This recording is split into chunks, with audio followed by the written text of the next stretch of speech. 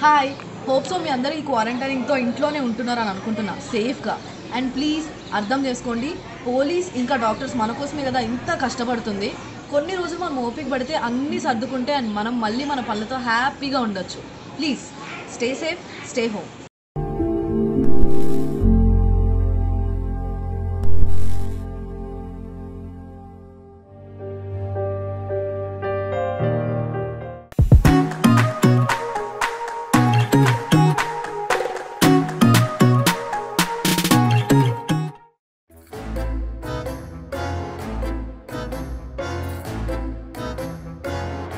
Yes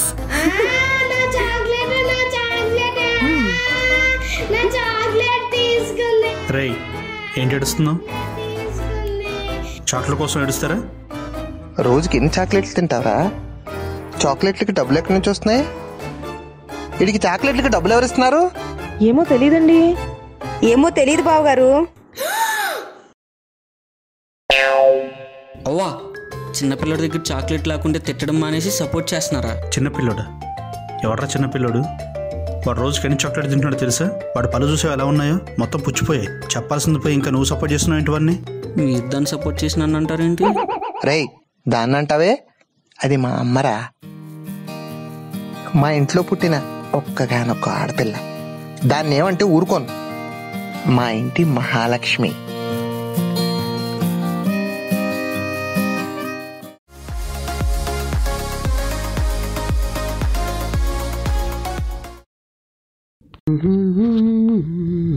అన్నయ్య, ఏమన్నావు? అది కాదన్నయ్య. అన్నయ్య అని ఆప్యాయంగా పిలిచావంటే ఖచ్చితంగా ఏదో ఒక వర్కే ఉండి ఉంటుంది. ఏంటి చెల్లెమ్మా? అంటే ఫీవర్ వచ్చి కాలేజ్కి వెళ్ళలేదు కదరా, వర్క్ ఎక్కువ అయిపోయింది. కొంచెం అసైన్మెంట్ రాసి పెట్టవా? అవునా, అసైన్మెంటా? చూసుకొని రాసుకో. పెద్దనాన్న, ఎరా చెల్లేదో హెల్ప్ చేయమంటే చేయనన్నావంట? అయినా దాని అసైన్మెంట్ నేను రాయడం ఏంటి? నాకే చాలా ప్రాజెక్ట్ వర్క్ ఉన్నానా? అబ్బా, తమరు ప్రాజెక్ట్స్ వర్క్ కూడా చేస్తారా? బీటెక్ ఫస్ట్ ఇయర్లో M1 ఫెయిల్ అయ్యో, 4th ఇయర్ వచ్చింది. క్లియర్ చేసావా? రేయ్, దానికి హెల్ప్ చేస్తే అప్పుడన్నా కొంచెం చదువు వస్తుందేమో. ఒరే మూసుకొని తొందర రాయ్. ఏంట్రా అలా ఉన్నావు? చూడు బాబాయ్, నాన్న చెల్లి అసైన్మెంట్ నన్ను రాయమంటున్నాడు. చెల్లి అసైన్మెంట్సేగా రాయరా? నీకు చెప్పాను చూడు, నువ్వు నా జీవితం. ఈ ఇంట్లో ఆడపిల్ల పుట్టే బాగుండేది. అక్క, ఏంటి డల్లుగున్నావు? ఏం లేదురా. నిజం చెప్పక్క, నువ్వు ఎప్పుడు ఇలా ఉండవు. ఎందుకు డల్లుగున్నావు? ఇవాళ మా క్లాస్మేట్ ఒకటి నన్ను తిట్టాడు రా. తిట్టాడా? అమ్మా, నాన్న, పిన్ని, బాబాయ్, అక్కనెవడో తిట్టాడంట. ఏంటి, నిన్ను తిట్టాడా? తమ్ముడు, నీకు డిఐజీ తెలుసు కదా, ఒకసారి ఫోన్ చేసి మాట్లాడు. అన్నా, తిరిగి డిఐజీ దాకా ఎందుకన్నా? బోయినపల్లి మనం మళ్ళీ కట్టినావు కదా, వాడు చెప్తే కాలు చేతులు తోడ చేస్తాడన్నా. బావగారు, కాళ్ళు చేతులు ఎందుకు, ఏకంగా చంపించేస్తే అయిపోతుంది. అయినా మనమ్మని తిడతాడా వేదవా? బాడీ వీడి అనుకున్నా, నేనున్నా కదా. శబాష్.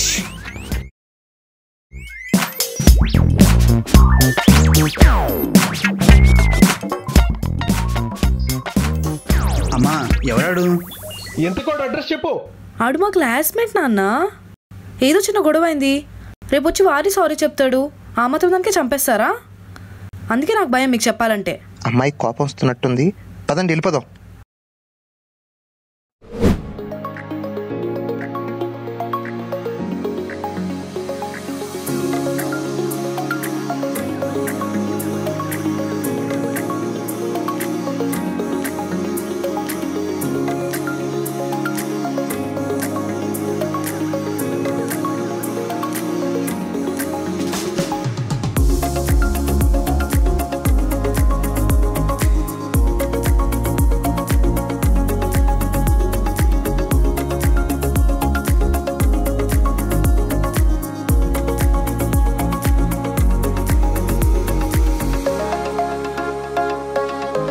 అమ్మా, వాడికి పెద్ద ముక్క పెట్టు, అసలే తిండిపోతాడు.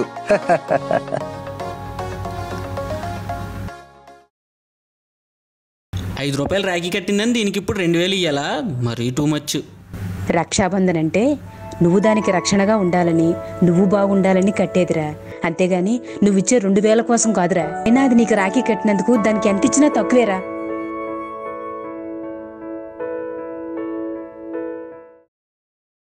ఒరే పిచ్చోడా, మా ఇంట్లో ఇద్దరం అబ్బాయిలమే.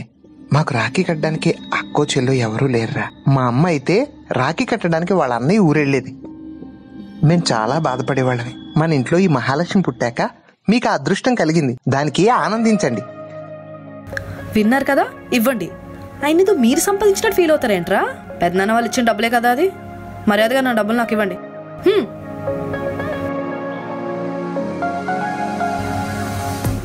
మరి ఎంత కష్టపడకలేక్క, నేను ఇస్తాను.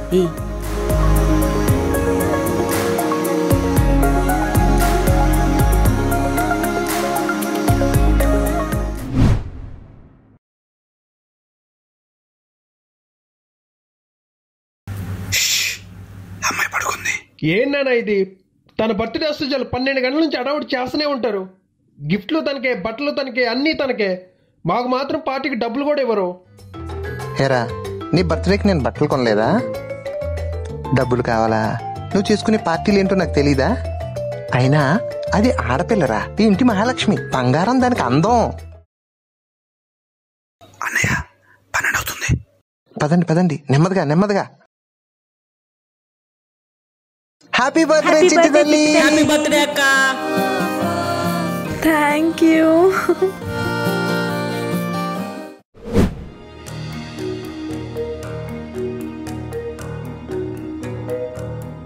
ఏంటి అందరు ఇలా డల్ గా ఉన్నారు? ఏమైంది? అమ్మాయికి దెబ్బ తగిలింది కదరా. అవును, చిన్నగా గీసుకుంది. ఏంటి దానికే? ఏంట్రా గీత, అది నా ప్రాణం రా. నాకు ఆడపిల్ల పుట్టలేదురా, అది నా కూతురు అనుకున్నాను. ఎన్నో పూజలు, నోములు, వ్రతాలు చేస్తే పుట్టిందిరా మా అమ్మ. దానికి ఒక్క పిసరంత గీత గీసుకున్నా కూడా మా మనసులు తట్టుకోలేవురా. ఎందుకంటే అది మా ఇంటి మహాలక్ష్మిరా.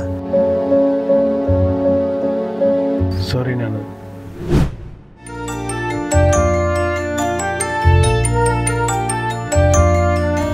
అమ్మ దివ్య, అల్లుడు గారికి ఒక కాఫీ తీసుకుంటారా అమ్మా?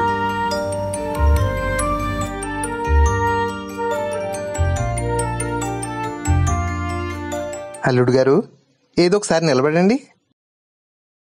మా అమ్మాయిని అల్లారు ముద్దుగా పెంచుకున్నాం. మంచిది. దాని కంట్లోంచి నీళ్ళు వచ్చాయనుకోండి, మీ ఒంట్లోంచి రక్తం వస్తుంది. సరే. అసలే మా అమ్మాయికి కాస్త అల్లరి ఎక్కువ. అల్లరి చేసిందని అరిచావనుకో, మా వాళ్ళందరూ వచ్చేస్తారు. జాగ్రత్త. అల్లుడు గారు, నాకున్నది ఒక్కగానొక కూతురు. పొరపాటున దాని ఒక మాట అన్నారనుకోండి, మీ నోట్లో నాలుగున్నది. అర్థమైందనుకుంటే.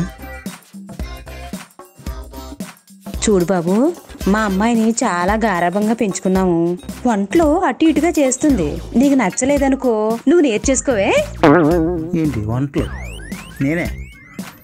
ఏం బావగారు, మా చెల్లి అసలే సెన్సిటివ్. పొరపాటున మీరు గాని వేరే అమ్మాయితో మాట్లాడారని తెలిసిందో, చూసాక ఇంకెందుకు మాట్లాడదాం. అది మరి. బావగారు, మా అక్క ఎప్పుడు నవ్వుతూ ఉండాలి. దాని ఫేస్లో నవ్వు మిస్ అయింది అనుకోండి, మీరు మిస్ అయిపోతారు. బావగారు, కింద చూడండి. మా అక్కకు ఇప్పుడే చాక్లెట్ పిచ్చి కొనియపోయావో ఫసక్. చిన్నపిల్లడు కూడా వార్నింగ్. ఏమైంది, అందరూ తెగనవుతున్నారు? అల్లుడు గారు భలే జోకులు వేస్తున్నారు. నేనే జోకులు వేస్తున్నాను. అవును, నేనే. మా వాళ్ళు ఎందుకు నవ్వారో నాకు అర్థమైంది. మీ వాళ్ళు ఇచ్చిన వార్నింగ్లో వాళ్ళకి మీ మీద ప్రేమ ఎంత ఉందో అర్థమైంది. నాకు మీరే కాదండి, మీ ఫ్యామిలీ కూడా బాగా నచ్చింది.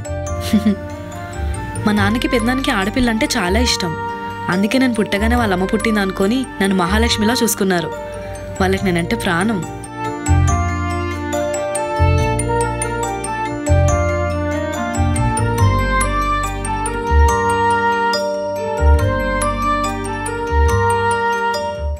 చూసారుగా మా ఇంటి మహాలక్ష్మిని. ఇలాంటి గాఢ కూతురు మీ ఇంట్లో కూడా ఉండే ఉంటుంది. సో ఇంట్లో ఒకే అమ్మాయి అంటే ఎంత బాగుంటుందో చూపించాలని ఈ వీడియో ట్రై చేసాం. అండ్ ఈ వీడియో కానీ మీకు నచ్చినట్టయితే లైక్ చేయండి, షేర్ చేయండి అండ్ సబ్స్క్రైబ్ టు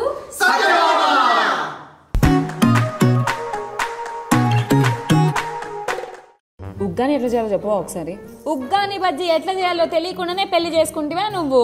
మన రాయలసీమ బిడ్డ ఉండి ఉగ్గాని బజ్జీ ఎట్లా చేయాలో తెలీదా? అస్సలు ఎవరన్నా ఇంటే నవ్వుతారు జాను. సరే, నీ సీరియల్ డైలాగ్ లేకపోతే ఎట్లా చేయాలో కొద్దిగా చెప్తావా? ఏదైనా సింపుల్ రెసిపీ. పొద్దున్నుంచి ఏం తినలేదు మేము ఇక్కడ. పొద్దున్నుంచి ఏందే? మీరు రాత్రిపూట్లు ఏం చేస్తా అన్నారు? పండుకోకుండా ఇప్పుడు లేస్తారా ఈ టైంకా? డిన్నర్ కూడా చేసేస్తే నేను. మా సిరీస్ చూస్తుండే మా. సీరియల్సా? అవి సాయంత్రానికి అయిపోతాయి కదా.